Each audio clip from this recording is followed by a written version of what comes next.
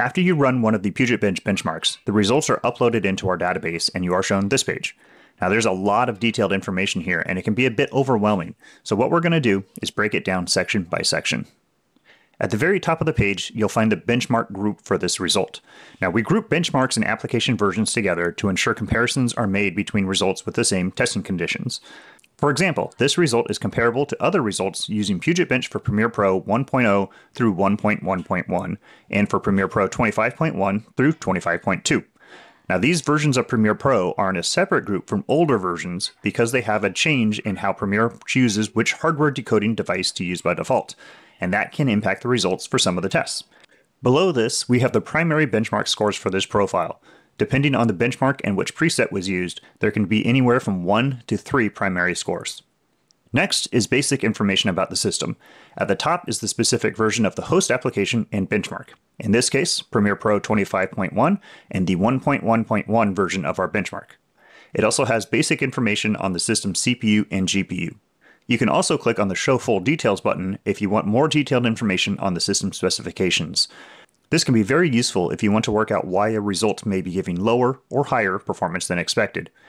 It's important to remember that some factors, like overclocking, power profiles, or thermal throttling, aren't detected automatically, so the displayed specs may not show everything that could affect performance.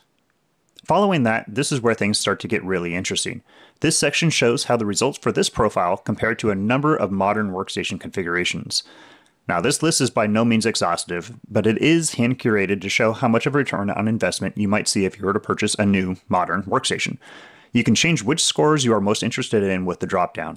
For example, if you do a lot of work with raw media, you might want to base your purchasing decisions on the raw score rather than the overall score. This can be very important at times because the type of workload can dramatically change how different types of systems perform. Each of these bars is a link. If it is a configuration we offer here at Puget Systems, then it goes right to the most relevant configuration page of ours, where you can adjust the specs of the system to match your needs. If it is not something we offer, like an Apple MacBook, then the link takes you to the most relevant page to purchase that kind of system. Next up, we have a section dedicated to showing how this result compares to others in our database in the same benchmark and application group. This is very useful to help determine if your system is performing as it should be. Now it's important to note that this section is not looking at the same combination of CPU and GPU as the uploaded system, but rather just the individual CPU and GPU. This is one of the most powerful tools our benchmark pages provide because it lets you track down where your system might be underperforming and gives clues as to why. Let's take a closer look at this example.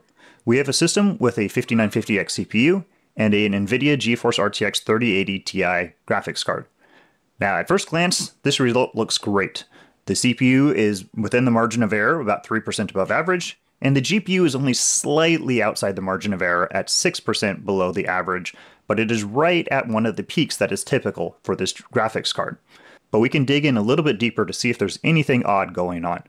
For example, let's take a look at the intra-frame score. Now this is a CPU-based test that does not really take the GPU into account much. And in this case, the CPU is actually 8% above average, right at one of the peaks that's typical for this processor. So that, again, looks terrific. We can also look at the GPU effect score, which is similar but for the graphics card. And in this case, we're only 1% below the average, basically the same, and we're right in between two typical peaks for this graphics card. Now, the last thing we want to look at here is actually the long GOP score. This is the test for H.264 and HEVC codecs. Now this one is interesting because both the CPU and GPU are well under the norm for this processor and graphics card. So there is something going on here. And what we can do is we can actually scroll down this page a little bit and look at all of the individual test results. And in this case, there's one test that stands out, the encoding H.264 test. In this case, we're only getting about 17.5 FPS, when the typical for this CPU is almost 135 FPS, and for the graphics card is about 125 FPS. Now, this could be caused by a whole host of different things. It could just be a fluke, a random Windows update is running, something running in the background that's taking up processing power. So the first thing whenever you have a low result like this is to simply run the benchmark a second time and see if there's anything different. If it is still the same low result, then it'd be time to start looking at things like your graphics drivers, your software installs, maybe clearing your preferences, because there is something wrong that is causing the system to underperform for this one test. Finally, we have the last section, which simply lists out recent benchmark uploads for the matching CPU and GPU.